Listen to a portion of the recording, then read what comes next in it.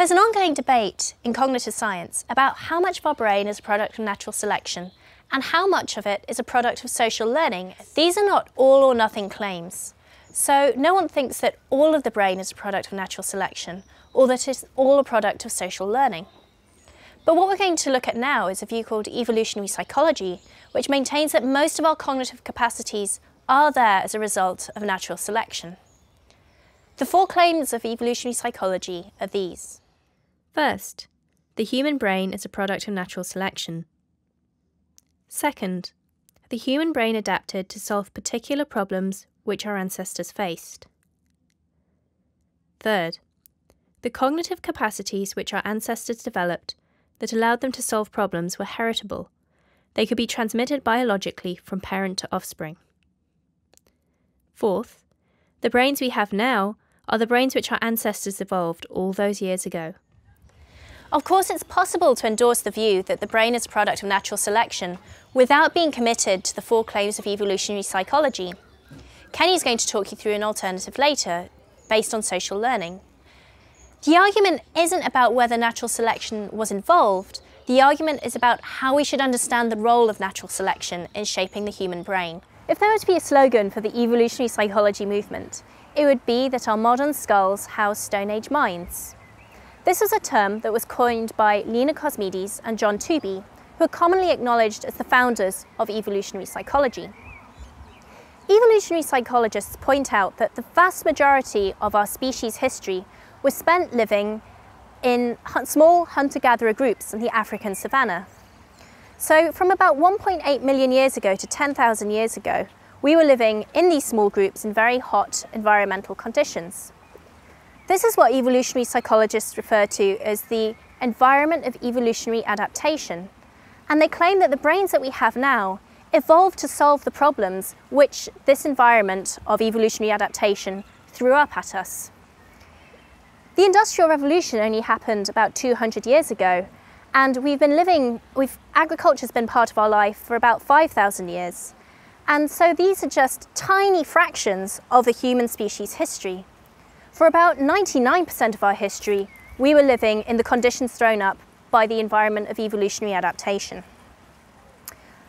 One of the effects of this, say the evolutionary psychologists, is that some of the cognitive capacities that we have now evolved to suit the conditions in the environment of evolutionary adaptation, but are actually maladaptations.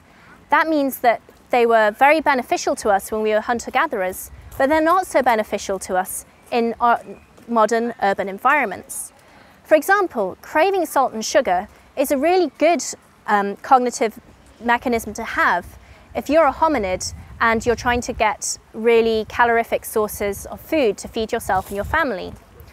But living in an urban environment where sources of salt and fat and sugar are rife, this becomes a maladaptation. Those cravings cause us to eat far too much of those foods and ends up being unhealthy for us. Steven Pinker points this out really nicely when he says that we have a really visceral reaction to snakes and spiders, basically things which would have posed a huge threat for us during the environment of evolutionary adaptation. But in fact, in today's world, snakes and spiders don't really kill very many people per year, in contrast to, say, driving without a seatbelt. Driving without a seatbelt is a much more dangerous thing for humans to be doing in the modern urban environment, but our reaction to this is far less visceral than our reaction to snake bites and spiders. So what were the kind of problems that faced our hominid ancestors? As mentioned before, they lived in small groups of hunter-gatherers. So a lot of the problems that faced our ancestors were to do with group living, how to maintain a harmonious group that could live together. So the evolutionary psychologists maintain that our brains evolved to solve the kinds of problems that faced you if you were living in a small group. For example, who should I cooperate with to do my hunting and gathering? If I manage to get some food, who should I be sharing it with? Are there people in my group who are benefiting from my work but not contributing to it? Am I feeding lazy people who don't do any hunting and gathering themselves? These are precisely the kind of problem that the evolutionary psychologists maintain our brains evolved to solve. They recurred day after day for the 1.8 million years of the environment of evolutionary adaptation, And so it's necessary, say the evolutionary psychologists, that our brains evolved fast and efficient ways of solving these problems. One of the most famous hypotheses from the evolutionary psychologist is that the brain has a part which evolved to solve the cheater detection problem. That is, our brains have got a part which evolved to solve the question of who in my environment is free riding, who's taking stuff without putting back to the community. Here's how they argue for that hypothesis. There's a logic task devised by the psychologist pt2 in the 60s, which is intended to test whether people can follow whether a particular logical rule has been broken. We can kind of work it through like this.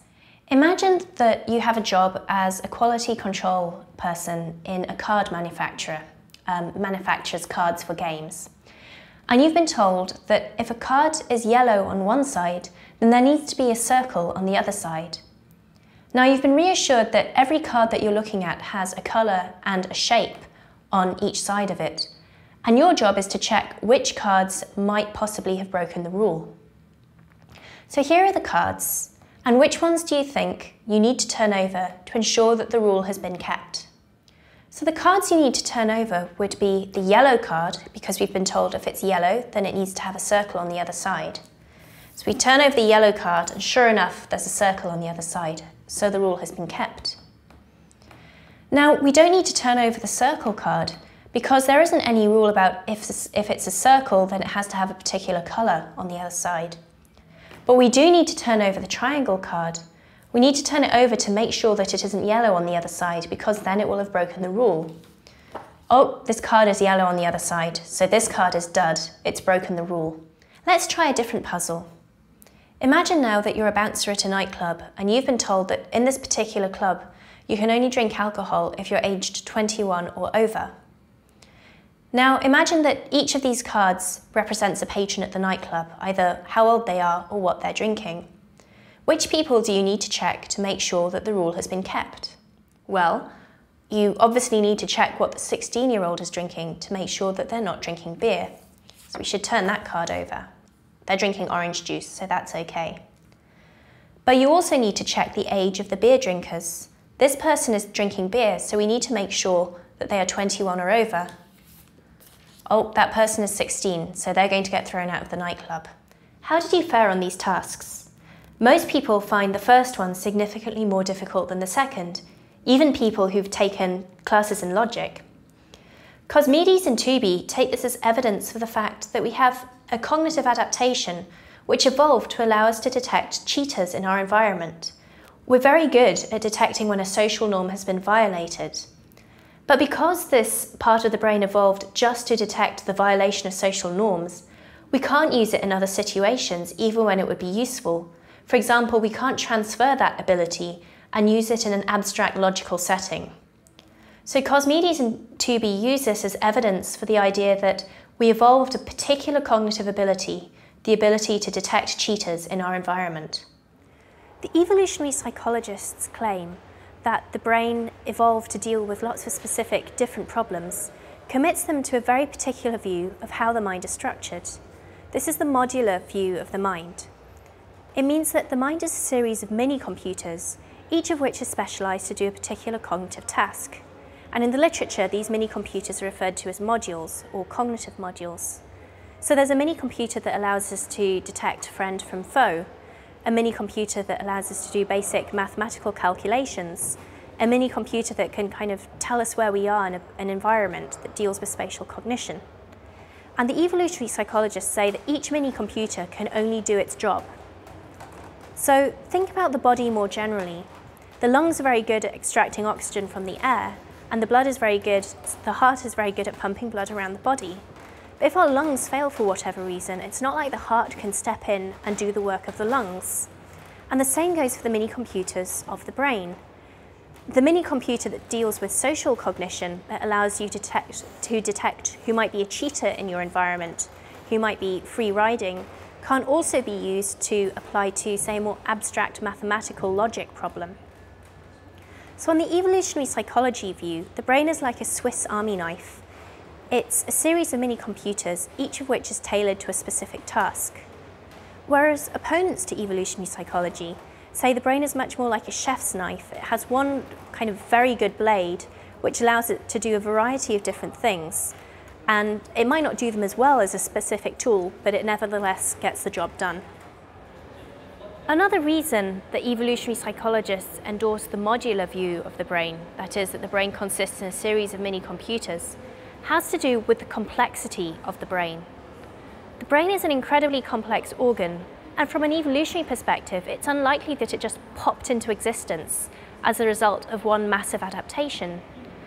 Instead, it's likely to evolve over millions and millions of years, changing incrementally in tiny steps. Let's look at the human eye as an analogy. Our very distant ancestors, the ones who lived a really long time ago, just in the sea, didn't have eyes as we have them now. They just have light sensors that allow them to detect the difference between light and dark and use that information accordingly. Much later, organisms began to evolve retinas, and then later cones and rods, which allowed them to have a finer color vision. Now, the human eye evolved very incrementally to the eye that we have now, but we can break it down into the separate parts which evolved separately. The advantage of this is that one part of the eye can break or not work properly without the whole thing going down.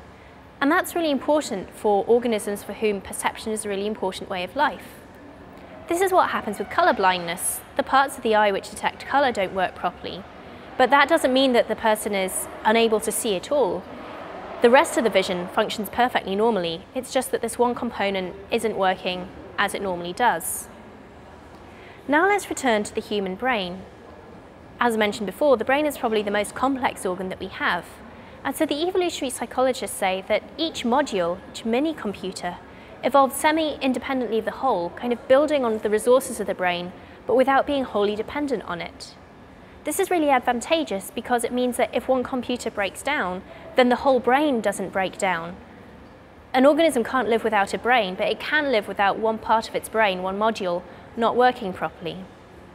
And so the idea that we have these modules which only take in a limited amount of information, process it, and kind of spit out a limited amount of information in turn, these little modules which are kind of blind to the overall workings of the entire brain, isn't so implausible after all, say the evolutionary psychologists. Another advantage of thinking of the brain in this way is that natural selection can act upon one module of the brain, for example, improving our spatial cognition, without having to tinker or adjust or change the brain as a whole. It can just work on the spatial cognition module. And so the complexity of the brain in trying to explain how such a complex organ could have evolved is a very strong argument in favor of the modularity of the human mind.